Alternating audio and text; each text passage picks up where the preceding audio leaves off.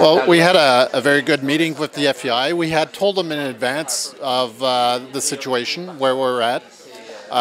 They still insisted that we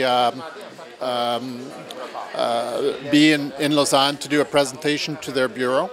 That went extremely well. The technical requirements were all exceeded. They feel it's a fantastic site to hold the World Equestrian Games. No doubt about that. That was never in question. The problem is still the public commitments for the funding. We're not ready to take a risk. We want to do the best games ever, and we need the financial support from both the provincial level and the federal level. We're still very confident we will get that based on the economic impact that we know will be generated. Just in taxes for the federal government, the provincial government, it's not an expense. It's going to be an investment. They're going to collect way more than what they put forward, and it will generate a legacy that will be quite unique and quite helpful for the equestrian sports across the country. The cost of the facilities.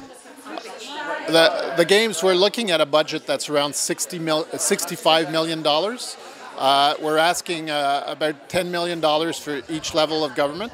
And on top of that, there's some investments that need to be made in terms of enhancement of the facilities here. We're looking at something that's between $20 and $25 million to have indoor rings, and something we want this site to become, a leader in Canada, being able to operate year-round. And we would like to see this become a center of excellence for equestrian sports in Canada. How confident are you that the government? Well, if we felt there was not really a chance, we wouldn't be here. We would not be pursuing this. We feel there's a very good chance. The financial structure that we've put in place is very solid. We've actually exceeded our targets from the private sector commitments. So we're in good shape.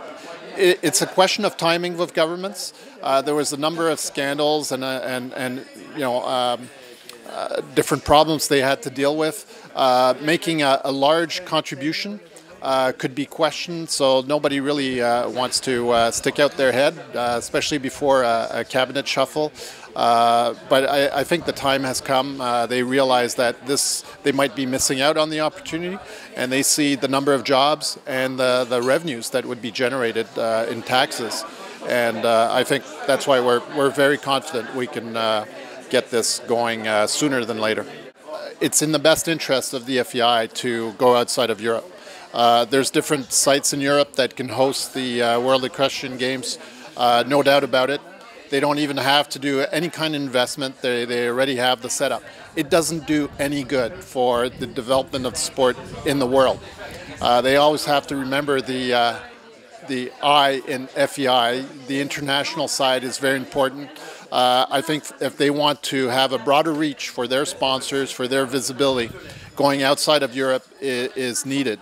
It only was once out of Europe in Kentucky, and it was a great success. There were some issues there. We've learned from that, so we benefit from that experience. There was no funding from the governments in Kentucky, other than on the park itself by the state of Kentucky. We're in a different context here, and I think we can hold these games and make that even the best games ever. We're very confident about that. The deadlines are by the end of September.